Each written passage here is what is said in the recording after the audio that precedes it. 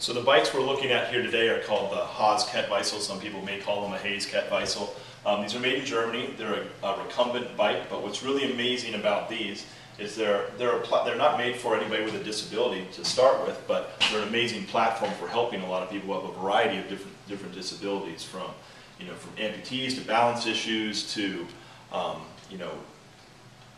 missing one arm, hemiplegia. There's just really kind of, it's endless. I have guys on these that they're missing both their arms, they're able to ride them. It's incredible what you can kind of do with a little bit of imagination. One of the other options is that you can ride them together or independently. So you can actually take this front wheel off and you can put it right into the trailer hitch here, tighten it down with your quick release, and now you've got a tandem bike. So you can, if somebody's a little bit weaker and can't make the hills, you can have somebody who's a little bit stronger up front.